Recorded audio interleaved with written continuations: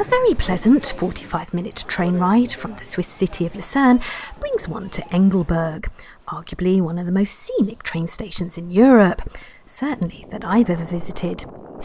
Resisting temptation to twirl around like Julie Andrews here, and yes, I know this is the wrong country for that. It's a short walk from the station, a fair wait in line at the ticket office, and a hell of a lot of Swiss francs paid over the counter later, before one can grab one of these delightful little cars and set off on the first leg of the cable car journey up to Mount Titlis. Stop sniggering.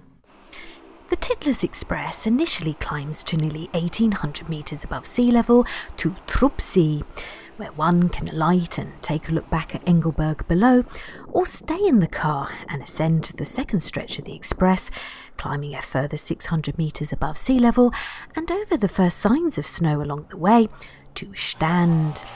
It is here that the final leg and most unique part of the trip begins, on boarding the Rotair, the first rotating cable car in the world. The problem, however, is, unlike the Express, there are only 2 cars on the Rotair cable route. Not only does this mean there's around a 10-minute wait for the next available car to come along, but also often a rather large crowd to fight through to get on board once it does arrive. But don't worry, there's always a second chance to get a spot by the window on the way back down.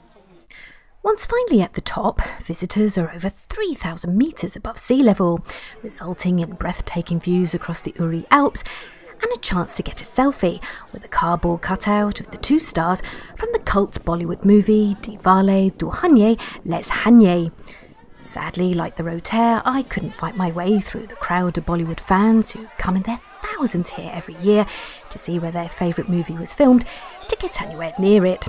So I had to content myself with the less popular sites and activities available on the peak.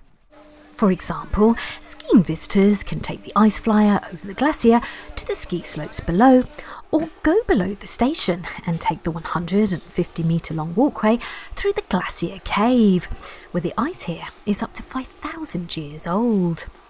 Icy works of art, not quite as old, are dotted along the route, and as so few visitors seem to come down here, one is free to glide through the cave like Elsa from Frozen and belt out the chorus to Let It Go. Only don't get too close to the regulators, otherwise the cold will bother you, indeed. Once visitors have successfully braved the cold, they can try and brave the TITLIS Cliff Walk, a 100-metre long suspension bridge hovering 500 metres above any solid ground. As it is a suspension bridge, and apparently this is the highest one in Europe, it does tend to wobble about so, adding to the adrenaline rush or just the frustration of trying to get a decent photo over the side without bobbing about so much.